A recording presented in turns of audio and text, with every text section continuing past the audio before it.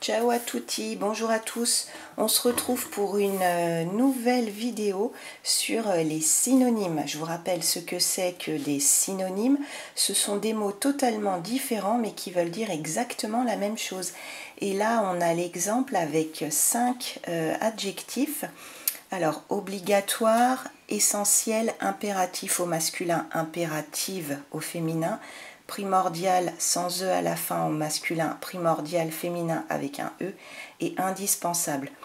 Tous ces mots veulent dire exactement la même chose. Donc on va voir un exemple.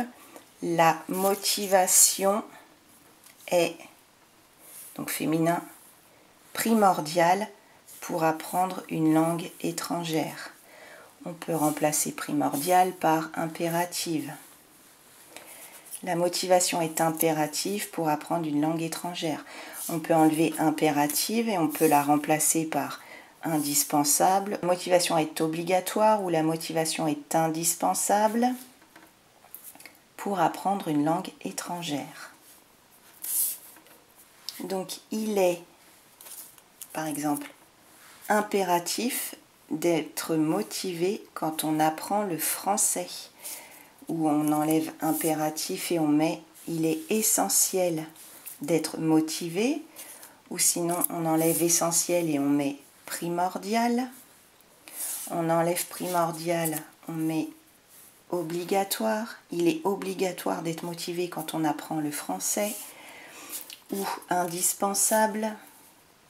Vous voyez, tous ces mots sont interchangeables. Ils veulent tous dire la même chose.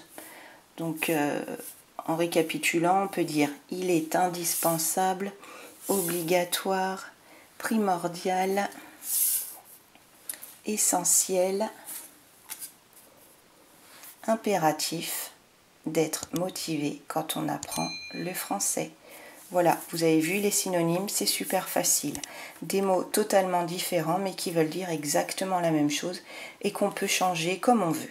C'est tout pour la leçon d'aujourd'hui. Je vous dis à très bientôt pour une prochaine vidéo. A presto, ciao ciao.